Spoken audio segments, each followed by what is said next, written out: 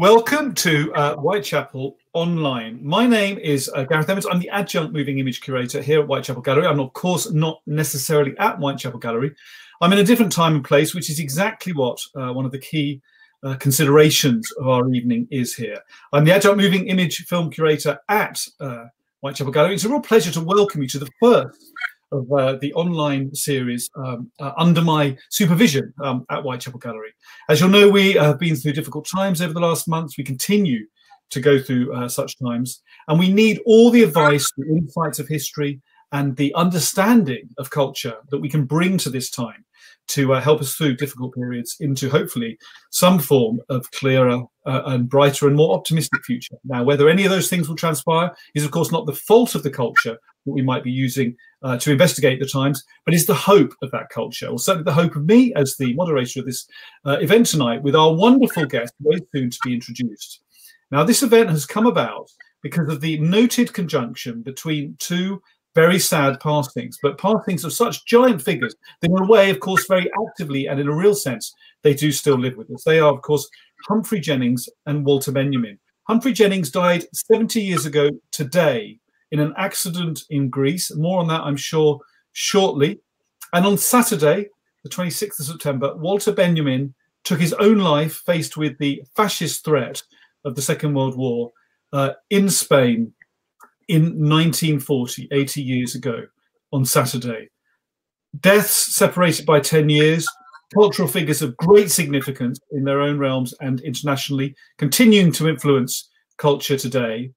Did they meet in person? That's a very large and significant question. Did they meet intellectually, philosophically, and culturally? That's what we're going to find out now with our wonderful guest, who I'm delighted to introduce now, filmmaker Adam Kossoff, and philosopher, thinker, and cultural theorist, Esther Leslie. Please welcome them now.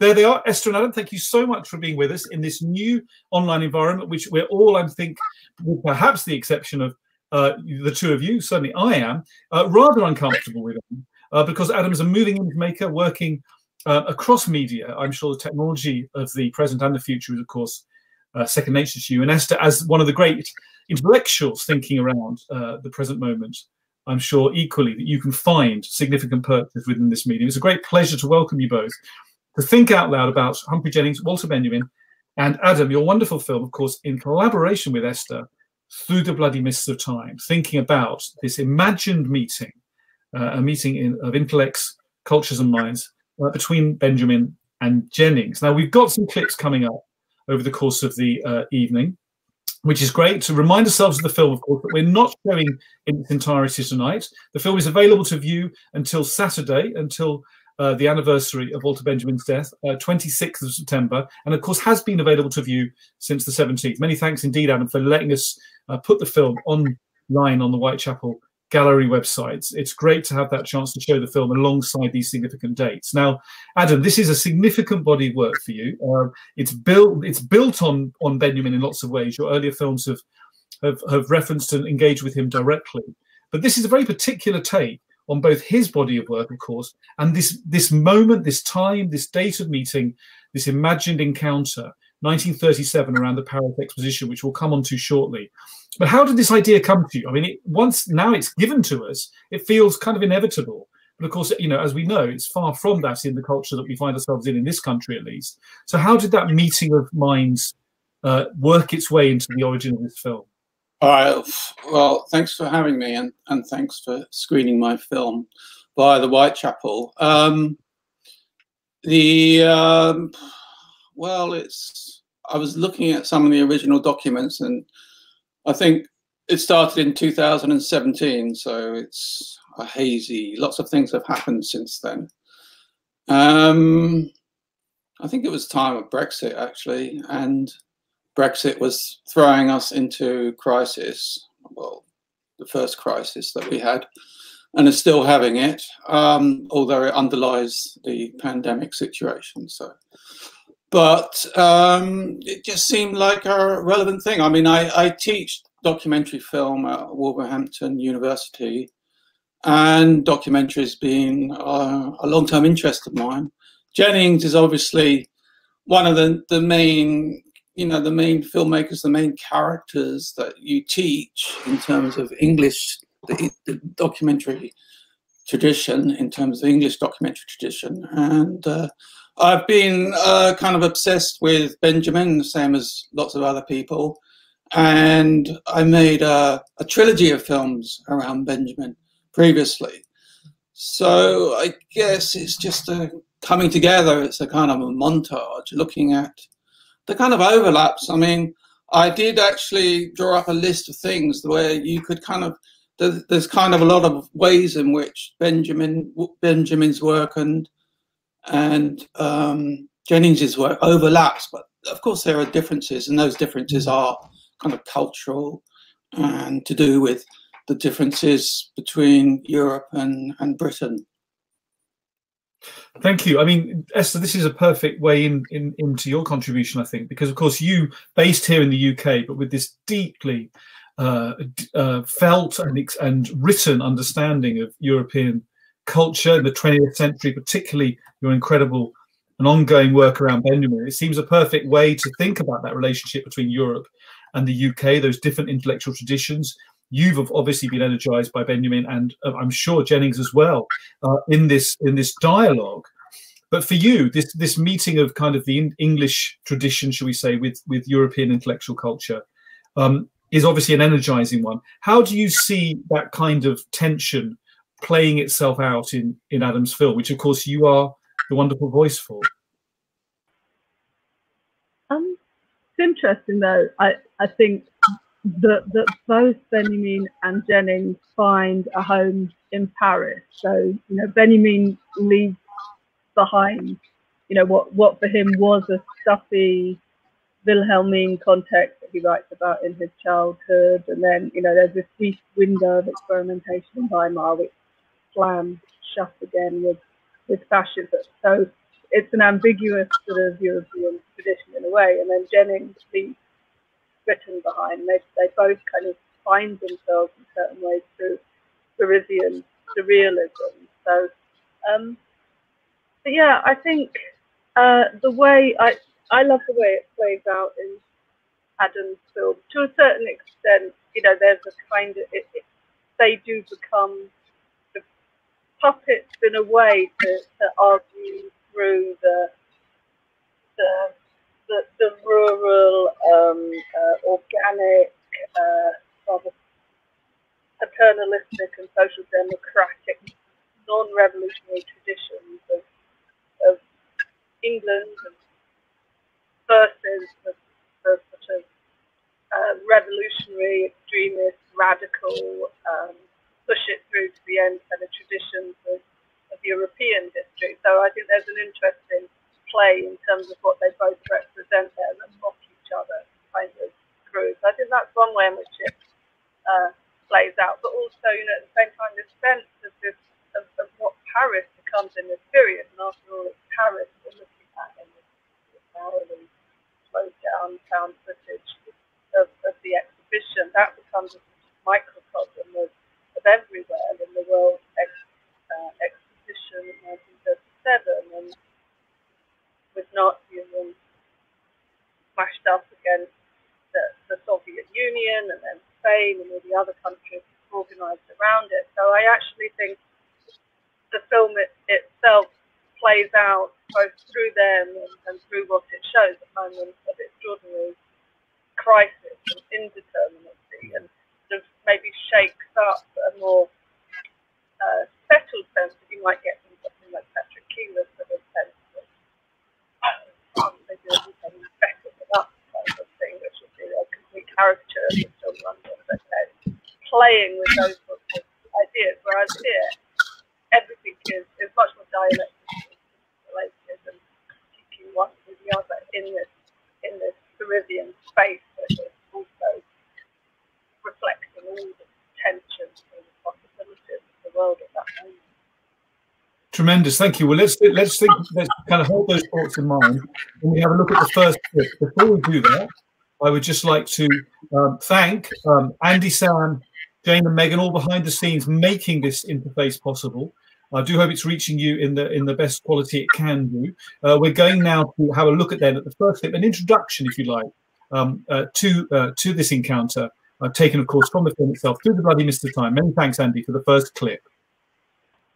So tell me, what do we have in common? Jennings then asked. Meeting here, like this, on an international stage, I mean a perch in the sky, is it montage or coincidence? Who knows, Benjamin replied. We lived at the same time, in a world that was about to fall apart. As did my old friend Bertolt Brecht, who wrote, "You who shall emerge from the flood in which we are sinking, think when you speak of our weaknesses, also of the dark time that brought them forth." While Jennings replied in a more modest manner, "And we were both in Paris in 1937. You wrote the Arcades project, and I wrote Pandemonium. Well, not write, compose out of numerous historical quotations and excerpts. We both believe in the value of montage. In some ways, Pandemonium, my book, was a moving film script, a montage of images, citation without quotation marks, as you say in the Paris Arcades project."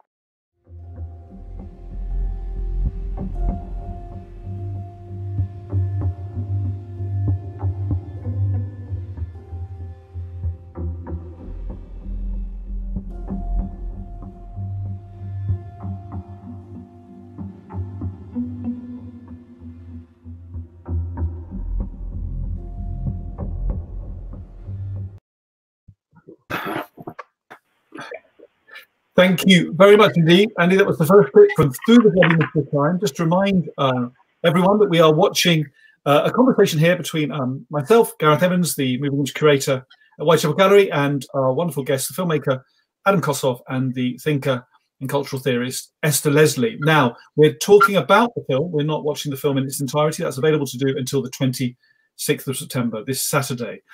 Now, Adam, having seen that introduction kind of in motion in the film, we are reminded, of course, as I said, that this is played out alongside footage from the Paris Exposition in 1937, this incredibly politicized World Fair, if you like, just before the Second World War started, where all pavilions, if you like, had a heightened sense of their place in the international order. But also, crucially, it's centered around these two books. The Arcades Project, of course, Ronald Benjamin, and Humphrey Jennings' anthology of the Industrial Age Pandemonium, both of which remain unfinished in their kind of desired sense. And that idea of the finished and the unfinished, we find sort of mirrored, if you like, in their own lives, because, of course, they both died very young, both in their 40s, and both with huge amounts kind of, waiting in the wings to appear, I guess, creatively, intellectually, and artistically. So when you're assembling and compiling a found footage work in the way that you do, and which is your central métier, shall we say, how do you think about this relationship between the finished and the unfinished? Because, of course, you're sourcing fragments of image from across time and place.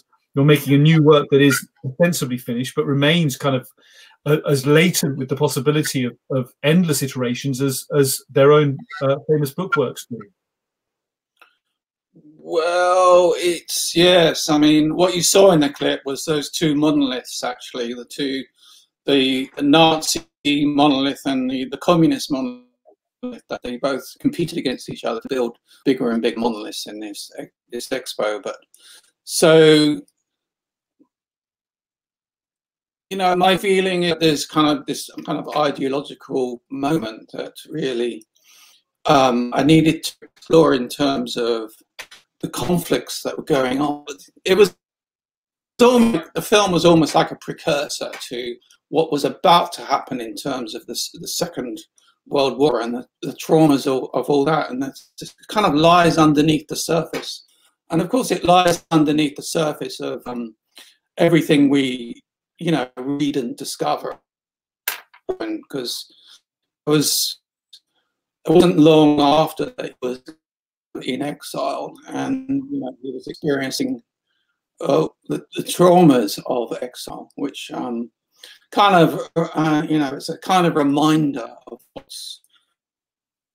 people are going through today in terms of the migrant situation, the terribleness of that. But so I'm working with working with a technology which is like a digital archive. It's a weird combination. It's like 9.5mm footage. I don't know if people are familiar with what 9.5mm footage is, but I bought it off eBay, which is sometimes where it's a good place to archive. Have it transferred digitally, telecine digitally, and then you kind of making a film because it's digital.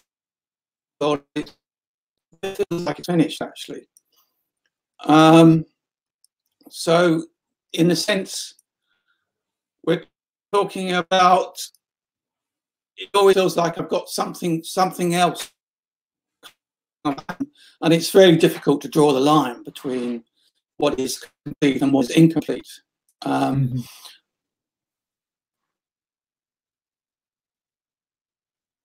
I think I've drawn the line, I think, but. Thank you, Adam. I think we're having a few challenges here on the technical front. I think I'm not sure how the audience are experiencing these. Unlike, of course, the 9.5mm footage, which has survived decades and is absolutely wonderful to watch, where any flaws within it, of course, become a heightened experience of the pleasure of the footage. That is not the case with these digital interfaces. And yet your words, of course, still reach us, and we're very grateful indeed for them. Now, Esther, taking forward that idea of the finished and the unfinished, I was asking Adam about this kind of the promise of both writers' work. Of course, they both died in their 40s, with many years of potential ahead of them. Now, particularly thinking with you about Benjamin, he was at a crucial point in his life. Little did he know, of course, what was coming. But in 1937, he had obviously faced the challenges of the growing Nazi regime in Germany, and he was aware that there were not easy years ahead, whatever the outcome might be. But what do you think his sense of the larger project of his life's work was at that point? Because the Arcades project comes to us after the event as an unfinished work in progress.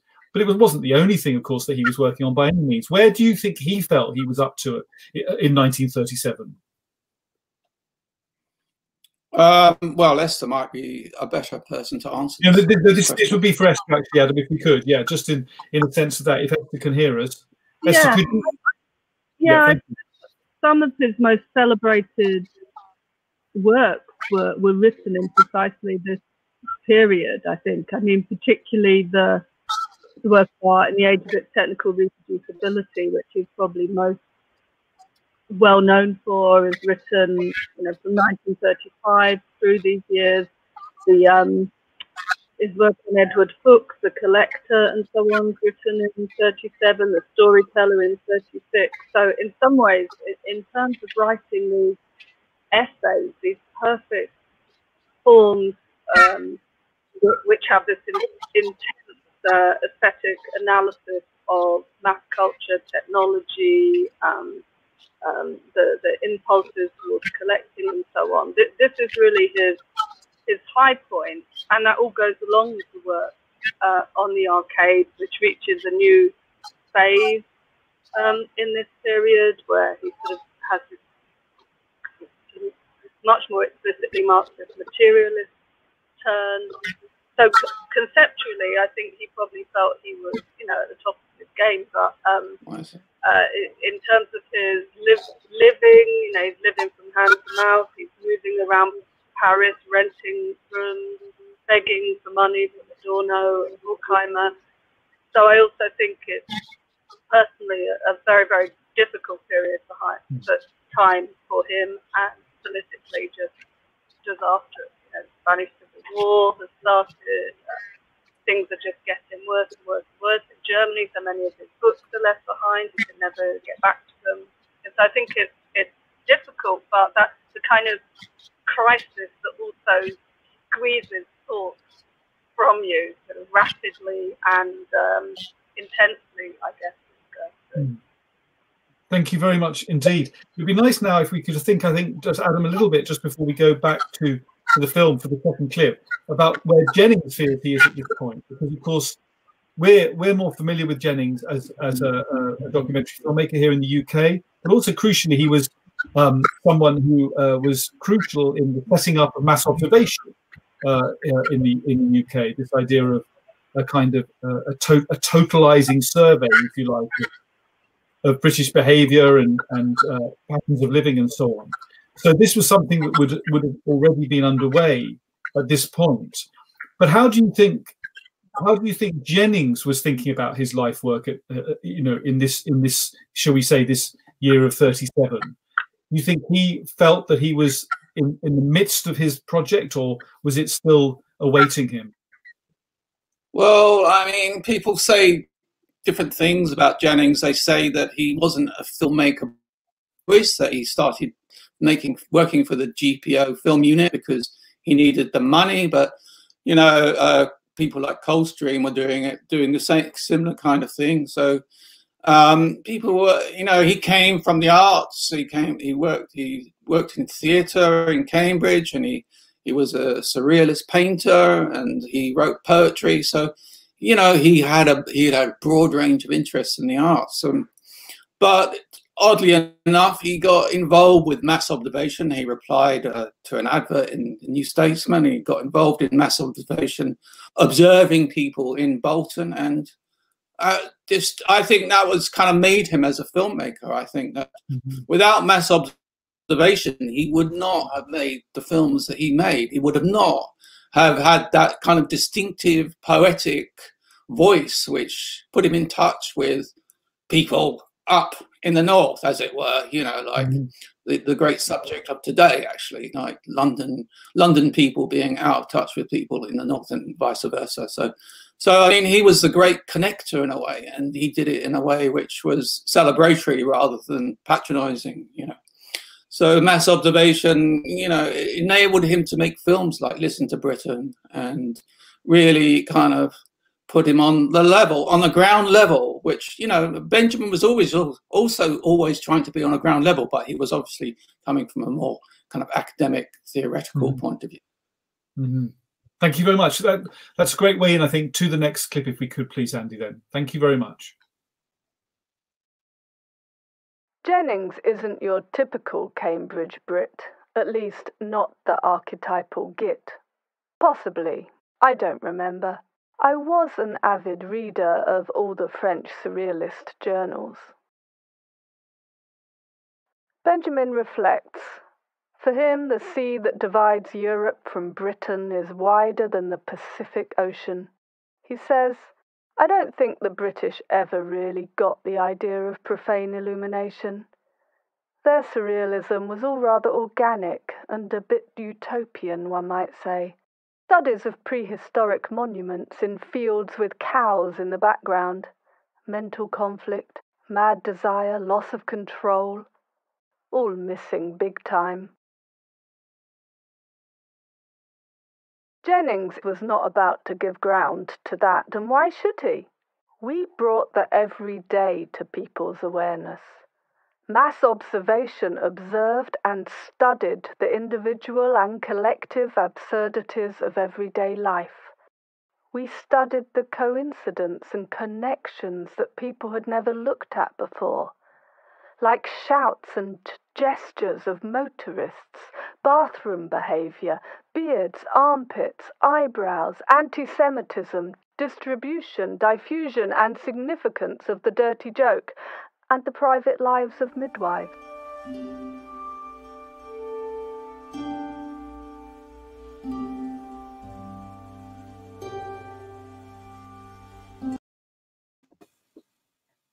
Thank you very much, Andy. That was the second clip from Through the Bloody Mists of Time with Adam Kossoff and Esther Leslie in conversation around Adam's film. Now, Esther, thinking about this idea of how we see this footage and this moment in history, which it comes back to us as it does whenever a film is played. I'm very aware that, of course, inevitably in a film like this, we're crucially aware of time, and that brings us to Benjamin's sense of the angel of history, but also the angel of the future, because the angel is being blown toward the time to come by the storms of history, if you like. And I wonder if you could think out loud for us a little bit about how this film, and particularly how Benjamin's thoughts as expressed within it, can sort of help us think about what history means, at crucial moments of tension, because we're very aware that, we can easily have sound bites about parallels between, you know, the 30s and now, which might or might not be useful in a journalistic way. But Benjamin was obviously operating on a much deeper level and thinking about history, you know, in a civilizational way, far beyond the tropes of headlines. And I wonder what your thoughts are around that relationship he had to time. Yeah, I suppose what I find interesting in the film is the ways in which it slows stuff down, you know, almost to the point of stopping, in a sense, you know. And I suppose for me this embodies, or this is a version of Benjamin's idea that, you know, history doesn't break down into stories, into images, and if we want to sort of understand what has been, we arrest it and we seek details in each moment of what has passed by in life, as in a film strip that you can't stop. And so ironically in this film, you know, it's held on to, it's arrested, we stare into it, and with the benefit of hindsight, we see so much shocking stuff because we know what is to come out of those assemblies of masses of visitors who become consumers and parading Nazis and all the rest of it. So, you know, but I think this also brings the title, which is to do with historical time, interview as well. You know, Benjamin talks about his arcade project of, you know, this engagement with this telescope that, you know, the telescope being his eye, his mode of witnessing, and putting that through the bloody mists of time, of history, through all the wars that separate his time of writing from that 19th century that he's looking at as the origin of the present, and all the blood that is to come through the First World War, and there's even more blood for us sort of looking back. So we look back to that moment through the bloody myth of the Second World War and everything that involves. So I think Benjamin gives us this extraordinary sense of history as something you need to slow down to the point that you can construct it, i.e. understand it, understand what its parts are, and looking back, you plug in a sort of knowledge of the horrors of the present to come, and you see them embryonic in that past. So I think that's part of the work that things do. Thank you very much indeed. I mean, just thinking about the damage, if you like, that Esther's highlighted, Adam, you know, the sense that we have of looking back through, you know, through the bloody mist of time. It's an extremely apposite title, sadly, to where we've been and where we appear to be now. One of the crucial motifs, if you like, of your work, which you in a way exemplify because of the assemblage that you've made, is this idea of the rag picker, someone who kind of is literally scouring or gleaning through the ruins, through the wreckage for traces that can be salvaged. And so that obviously is a direct link between the thematics of the work and your assemblage of it. And I just wonder if you could again think a little bit more for us about what this idea of the fragment means to you as a filmmaker. Slightly different from the earlier question about found footage, but more about the unfinished, but more about what it means to actually take these moments, however sourced, and tease out the narrative from them, because that is clearly what you're doing in your essay, your wonderfully written essay. You're finding a narrative out of these fragments of ideas, lives, biographies, places, and so on. Yeah, just quickly to go back to the previous question. In 1937, Jennings started to cull together Pandemonium, the book that, you know, the film is kind of roughly brings together the two books, Pandemonium and Arcade's Project, and they're both books that are based on the idea of montaging together different sections of, not exactly quotations, but paraphrasing from different historical sources. So Jennings' thing was the Industrial Revolution, and he was trying to map it out, not through his intervention, direct intervention, but through going through the British Library and finding different passages which kind of summarized the kind of difficulties, if you will, and the positives and the negatives, if you like, of the Industrial Revolution. And so I think what was central to myself and to Esther was this notion of montage, and looking at montage in a kind of modernist context, and how modernists had kind of crossed over from the continent to Britain, and how it'd been used, because Jennings was very much in touch with what was going on in France and in surrealism in particular. So he was aware, perhaps more aware than other British filmmakers at the time, of the kind of aesthetics of montage, the kind of aesthetics of surrealism, and he put a kind of English or British gloss on that. But so both Benjamin and Jennings kind of regarded their books, Pandemonium and the Arcades Project, both unfinished, of course, as starting points for looking at history, but looking at history in an imaginative, non-linear way. So they're both books that you can dip into, that you don't read them, from page 1 to the last page, but you dip into them. And that was important to Jennings, as it was important. Well, I don't know about Benjamin, because we don't know how he would have completed that book. But for Jennings, he had this vision of a book, which was basically a selection of different excerpts about, inspired by Milton's Pandemonium, of course. So, and also the other important thing to mention is that Jennings and Benjamin often talk about the image and the relationship between the word and the image. And so for Jennings, the passages in his book are images. He talks about them as images. So he's very much, it's a very, I think it's a very continental thing, certainly for that time, to think of, think in that way, to think along those lines, that a passage in a book can be an image rather than a collection of words, So he was kind of very focused on the imaginative interpretation of history, let's say, and montage was a way of being imaginative about history.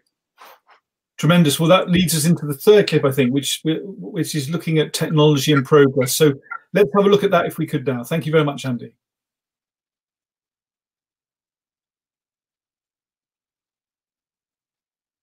Like a latter-day flaneur, we should slow the world down so that we can see what lies underneath. Indeed, I once wrote, "The mastery of nature, so the imperialists teach us, is the purpose of all technology, but who would trust someone with a cane used on children to improve their education?"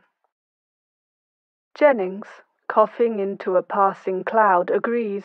True. We can say that humans are slaves to the machines they create precisely because they have been educated with a cane, real or metaphorical.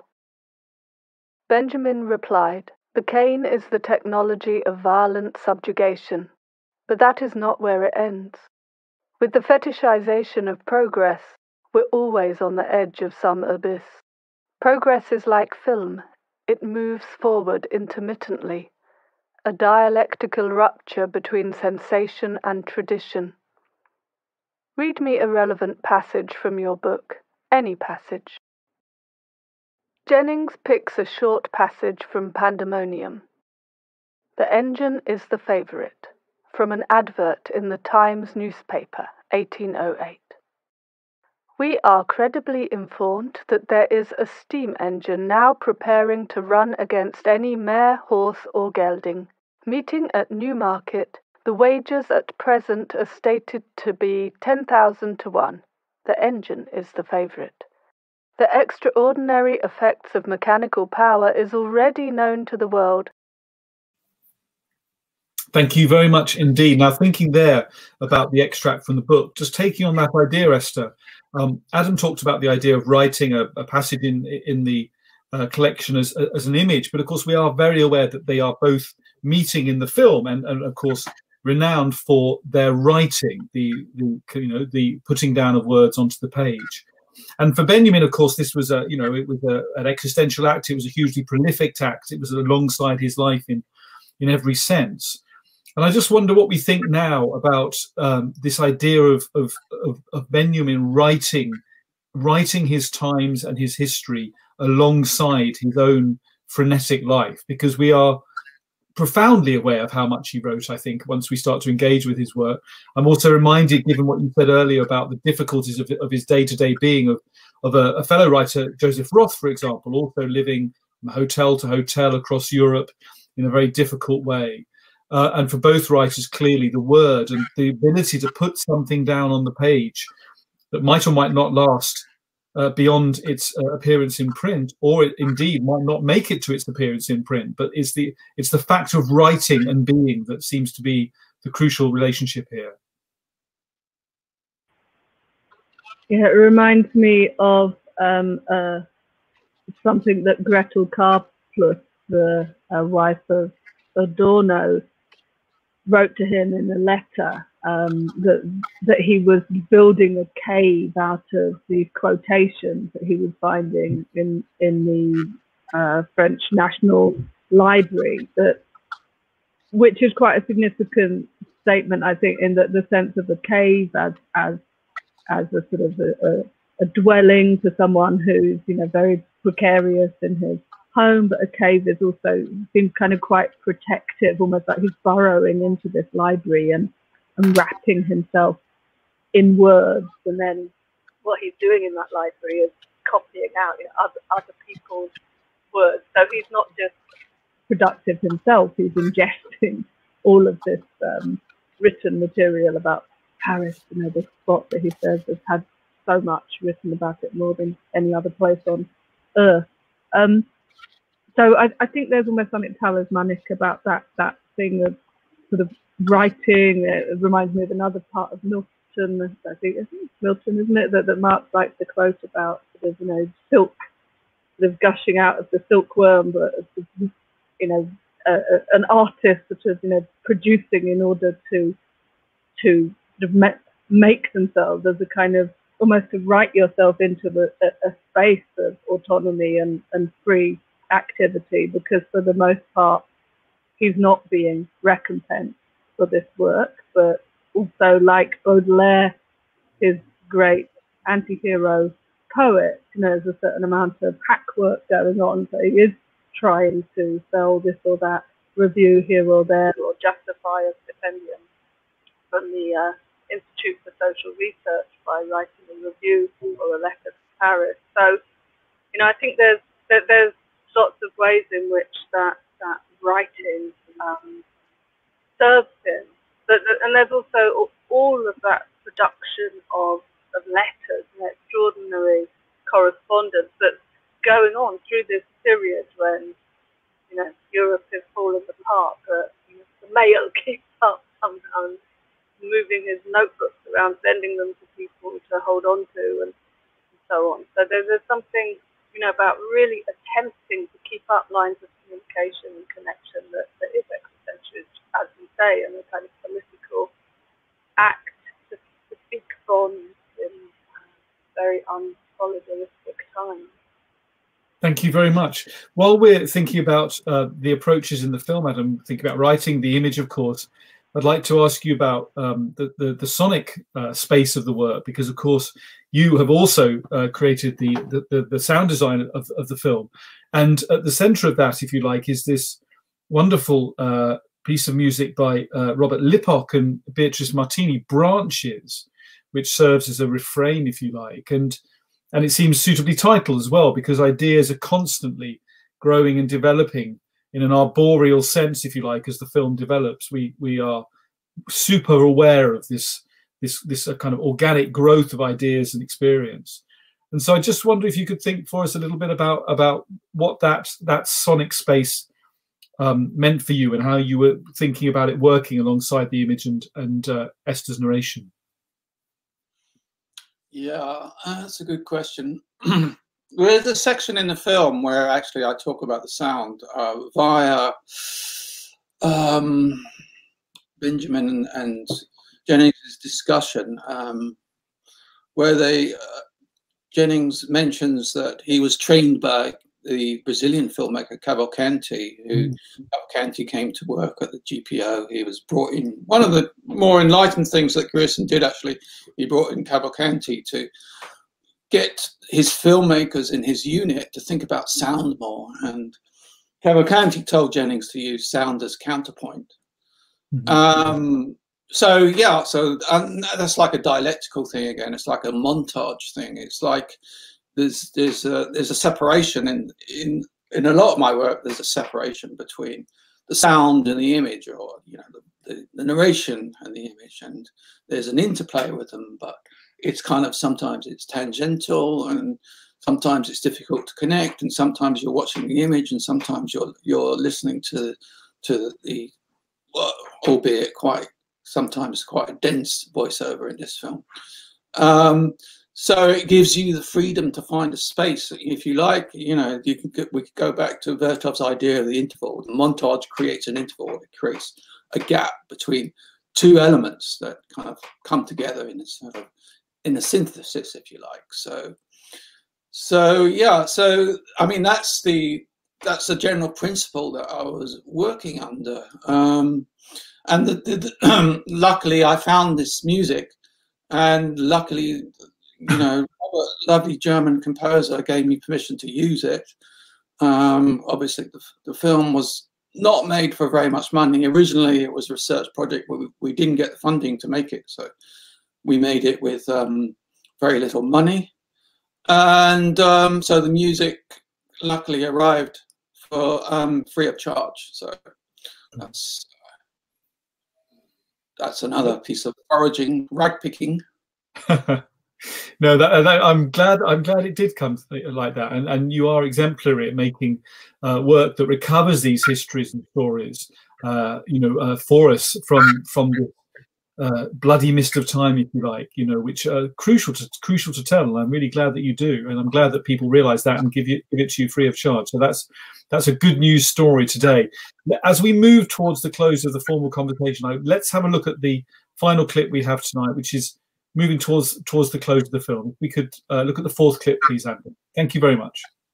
People have made an industry out of my writings. That is no good. It's a bit pointless, in fact. It would be more use if all those books they wrote about me and my work were used as rocks in street battles, now that the cobblestones on the streets of Paris have been used up. Or to make Molotov cocktails to chuck in the turrets of the tanks of austerity that roll through the streets when the markets have crashed. No, Humphrey, I'm afraid we will never see the world in the same way. But what are friends for? To be twins or brothers and sisters in arms? Jennings didn't really buy into Benjamin's fruity melancholia. It's a bit late in the day for that, I guess, he replies. We associate as people, and there's a certain kind of montage and coincidence that throws up new things and ideas. The kaleidoscope that still holds the ruling classes together must be smashed, so the sparks fly in the day and in the night. But what to do with all those pieces? Only in extinction is the collector comprehended, you once wrote. We can collect the pieces, but don't recycle them just yet.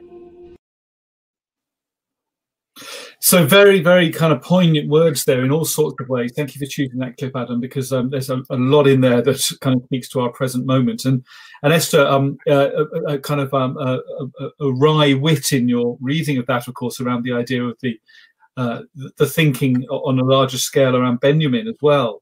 And I just wonder if we could think about where his work sits now. I mean, we're aware of the kind of industry of his study and so on, but also whether we feel now that he is an active figure in the culture. I mean, the idea that his books will be used as rocks on the barricades is a great one. But do you feel that as of right now, I mean, we need him more than ever. I think that's in no doubt. But do you think that he's active in the culture in the way that we would hope?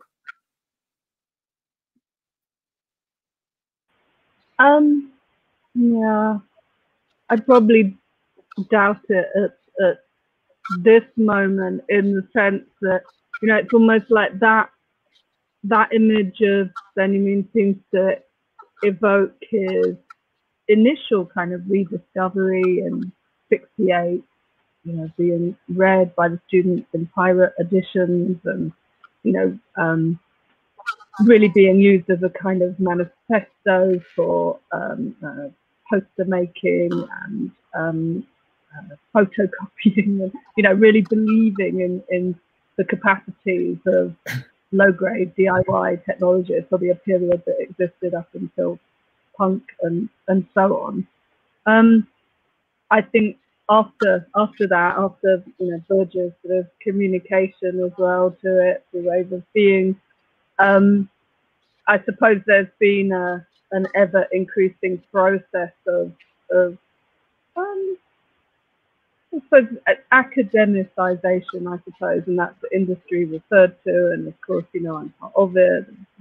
Thousands of books on him, and there was a film being made with Colin Firth playing Benjamin, which after Jay Perini's book Benjamin's Crossing, a sort of biopic, although I understand that's on hold now and the script has to be rewritten and so on. But, you know, once you reach that level, you're like, there's a certain kind of mainstreaming, and it's happening to all of them, as sort of, you know, biopics around Freud and the work. So that's not to say that it can't then be reanimated and reused. And I suppose one of the things that I think about in thinking both about Jennings and about Benjamin is, you know, what would we say about these platforms that we're using now, about the ways in which digital technologies have angled the debates around reproduction and pirating and originality, and, you know, all those things that are probably even more pressing questions now, in a sense. And I think there's a relevance there, but I also think that all of the kind of angry political energies of destruction and hate kind of ideas in Benjamin are necessary. I also do think they're abroad in the culture, but they're not necessarily stemming from readings of Benjamin now, because there are other kind of theorists and other ideas that are much more ascendant. Thank you very much. I mean, Adam, it's a slightly haunting thought, isn't it, to think of Colin Firth in a Benjamin biopic. One can sort of take that idea forward and think of Ray Winston, perhaps in the movie soon to be released, A Summer with Adorno, perhaps, you know, and where do we stop, you know, with this idea of a terrible commodification of thinkers, where the thought is absolutely right in the smallest print at the bottom of the poster, and any gossip in the life is kind of front loaded. But I think that's exactly what your own film, of course, doesn't do. It's packed, it's texturally extraordinarily rich. It requires, I think, and demands and respects rereading and rewatching. And I'm delighted to say, of course, that we can do that. It's available on DVD through the BFI shop online. Esther's work, of course, is also widely available. And Esther, I'd like to say that while you obviously acknowledge your part in the industry, you are publishing about Benjamin with publishers who are engaged, and particularly, of course, with Verso Books, who are an engaged and activist publisher in the best way. So I think there are degrees, of course, and I'm very glad that you're both at one part of the spectrum in terms of lived ideas and experience being central to how one thinks through scholarship. So it's been really fantastic to think with both of you about how important these thinkers, writers, and artists are. Do please out there track down Adam and Esther's other work, as I've just said. Many thanks indeed to everyone at Whitechapel Gallery, both the people behind the screen right now, Sam and Megan, Andy as well, Jane, and everyone else at the gallery for making these events possible. Huge thanks to you for watching. You can watch this again. It's archived on the Whitechapel channels on the website. And of course, there are further events in the autumn programme. You'll find those in all the ways that you know how. So do please follow those. I will be back on the 15th of October in conversation around trauma, 9/11, CGI reconstructions of buildings that were never built in the first place, and much else besides. Definitely share thematic overlaps with what we've been talking about here. But for now, it's been a huge pleasure, Adam and Esther, to be in conversation with you. Thank you very much indeed for taking the time. Thank you for being with us, the audience. And please enjoy the rest of your evening, and we hope to be in touch and speak with you again soon. Thank you very much for being with us.